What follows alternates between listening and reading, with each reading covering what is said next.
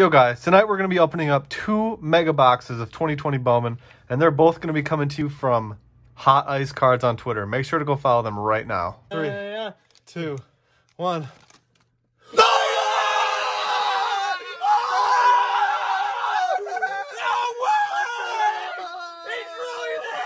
Alright guys, earlier today on Twitter, I tweeted out that I was going to make a personal video or a sponsored video for somebody on YouTube for our channel, and it was actually a really good deal. And Hot Ice Cards, aka Kyle and Frank, they're both brothers, they jumped on it. Awesome deal. So I am going to be doing more of these in the future, so if you guys are interested, it's going to be always first come first serve. So make sure to go follow us on Twitter and turn on notifications so that just in case I do post these sponsored videos for really great deals, that you can jump on it first and get a really good deal and hopefully some awesome cards. I'm super excited for this. I have not personally ripped any Bowman, but I have had a personal done for me from Travis from Joker's Cards, so I do appreciate that. I didn't get anything great, but regardless, so I mean, this is more of a review video. And I do know that there are, I believe, 4 packs and then 2 exclusive Mojo packs. So really all you're really looking for in these are the Mojo packs. So if you get a Dominguez in one of these Mojo, it's like an $80 card, which is crazy to me. I don't know. So I was watching Phil's pulls earlier today. He ripped like 10 of them. And all he opened was the Mojo packs, and he pulled a Jasson Dominguez green autograph out of 99, which I believe sells for just above $1,500, which is crazy. Yeah, and these base packs I don't think have any hits in them, so I'm going to start with those and then save these 2 for after when I open these. So yeah, I'm excited. So I asked Kyle and Frank if they wanted me to shout anything out, and Kyle told me that he wanted for me to let everybody know that he is a big Ken Griffey Jr. super collector, and if you have any nice Ken Griffey... Wow, is this an auto? Wait, why are they backwards? Interesting. Yeah, so if you have any nice Ken Griffey cards, make sure to hit them up on Twitter. Definitely follow them on Twitter for sure. They do sales over there, and they retweet a lot of people, so they're a good part of the community for sure. But yeah, so Kyle collects Ken Griffey Jr. cards, and he also needs one more card to finish a rainbow, and it is a Hudson Head out of 5 first Bowman red card. So if you or anybody you know has a Hudson Head first Bowman out of 5, make sure to hit him up on Twitter and get that card over to him, because I'm sure he's definitely willing to make a deal with you. Mason Denenberg, Evan White. Are there even rookies in these? I'm not sure. That's a nice first, actually. Kyle and Frank, I will be sleeving the decent ones up after, so don't worry about that. Sam Huff is decent, I would say. All right, nothing too good yet, but that's all right. All right, so yeah, so Frank is a big collector of the Indians, and he also collects a lot of Hall of Fame autographs. So if you have any of those, once again, just hit them up on Twitter. I'm sure they would be willing to make a deal with you guys. All right, nothing too big yet. So one thing that I wanted to talk about in this video was how wax prices, especially on Bowman, are decreasing significantly. I believe there are a couple of reasons for that. One, because people have definitely... Where are all the first? They've definitely gotten their fix of Bowman, that's for sure. Another reason is because these came out, so they've kind of moved on from like just the normal typical Bowman blasters. So to put it into perspective, when the hobby boxes first came out, they were around 300 or just over 300, or maybe just, I don't know, around 300. And now they're basically 250. You can get them for 250, I believe. That number could be wrong. It might be 270, but I believe it is 250. So yeah, those have definitely decreased quite a bit. And like, come on, man. There's your 2 Mojo packs, and then 4 base packs, which apparently don't have anything in them.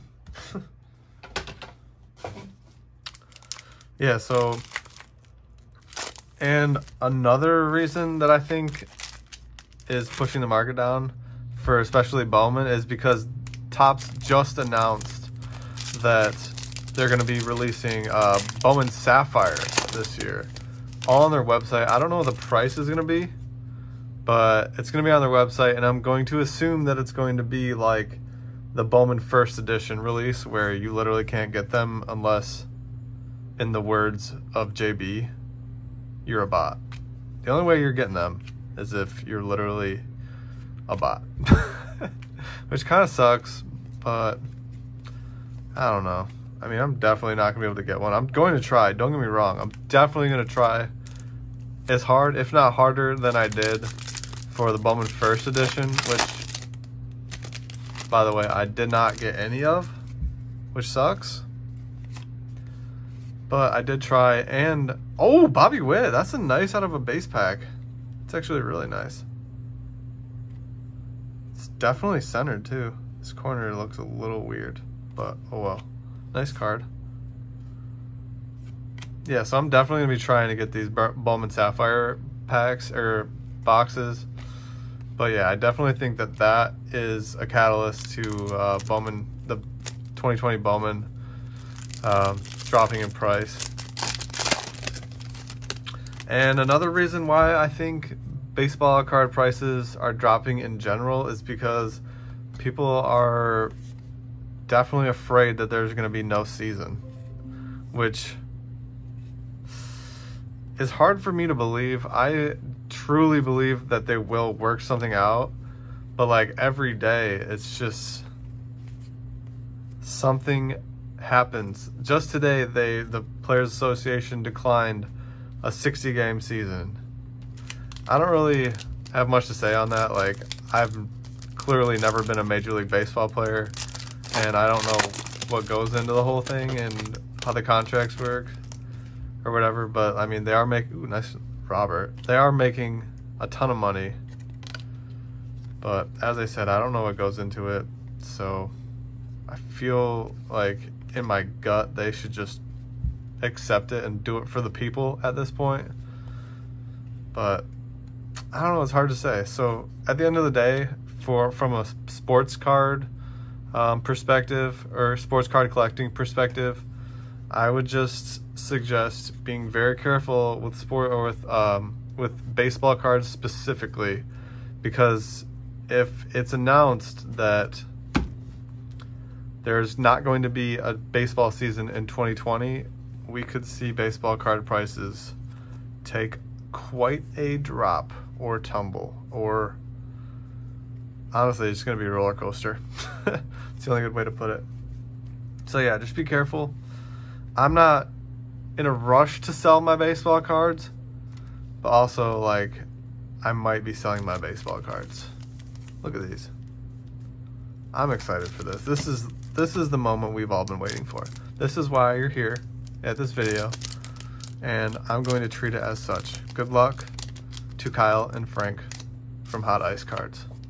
Make sure to go follow them on Twitter right now, Hot Ice Cards. Thank you for sponsoring. I appreciate both of you. Here we go. Zach Brown. Devi Garcia. Ooh, Jordan, nice. That's not bad at all. Rookie of the Year favorites. Here's a first, Oh, baby! Let's go! I cannot believe it. I cannot believe it. Let's go, Kyle and Frank. Guys, please subscribe to our channel for that one. That is insane. That is insane. And it's center. Oh my gosh. Let's go.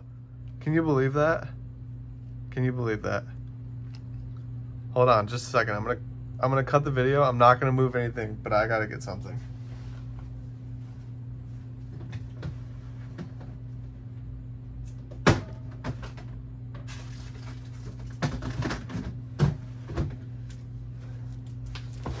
In my opinion, this guy deserves a one touch.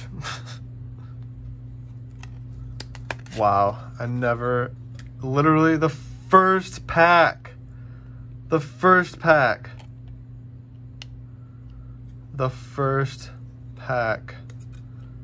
The first pack. Wow. Congratulations, Kyle and Frank. That is freaking awesome. Wow. Let's go, dude. Amazing. All right. All right. All right. Let's see if we can do something better than that. Please. That would be insane. Wander Franco. Luis Garcia. Isaac Paredes. Jordan Adames. All right. No first. What a horrible Mojo pack. I guess what can you expect at this point? That was amazing. Oh my gosh. The first pack. I cannot believe that. I cannot believe that. All right, Brady Singer, Bryce Terang, Sean Murphy, rookie of the year favorites. Another non-first pack. Okay, last pack. Come on, baby. Come on, baby. Gotta be there. We need a colored or a number. I mean, oh, we got a number, 99. I meant colored or auto. So, oh, I thought that was Bobby Witt, but clearly not because there's no first. All right, Grant Levine, Austin Beck, and your green, the last card of the two boxes, which were amazing, to be honest with you. Let's see if it's a first. It's not a first. Ronnie Mauricio out of 99. 22 of 99. Well, make sure to like this video, subscribe, please subscribe to the channel, follow us on Twitter so you can be the first one to get into these personal breaks. I still can't believe it. Congratulations. Make sure to go follow Kyle and Frank on Twitter. Do it right now. Why not, you know? But until we pull more Jasson Dominguez for your eyes. We'll see you then.